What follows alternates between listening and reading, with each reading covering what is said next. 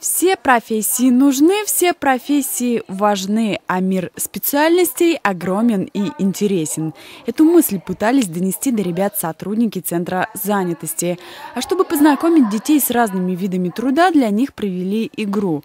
Как оказалось, многие воспитанники дружины при Центре Социального Обслуживания населения хорошо представляют себе не только, кто такой учитель или повар. Они понимают общие особенности работы и фрезеровщиков, и шпаклевщиков, и токарей. Могут узнать по картинке и профессию, и инструменты.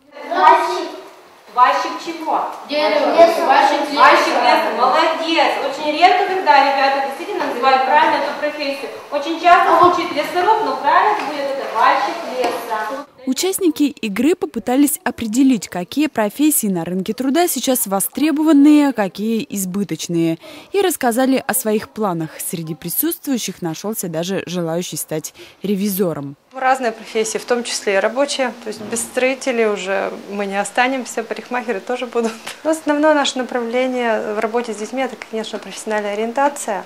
А так как дети здесь еще не выпускного класса, не выпускного возраста, поэтому самое главное – это ознакомление с миром профессий, чтобы они узнали вот в такой игровой форме, ненавязчивой форме о том, что представляют из себя разные профессии, какие профессии у нас нужны.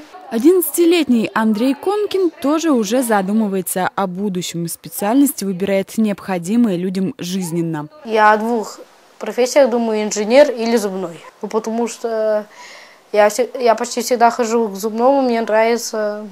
Вот, там можно много что сделать. А инженер, потому что нужно проектировать дома. Ребята и знаниями блеснули, и новую информацию получили. Так выяснили, что шпатель используется не только в строительном деле, но и в медицинской отрасли.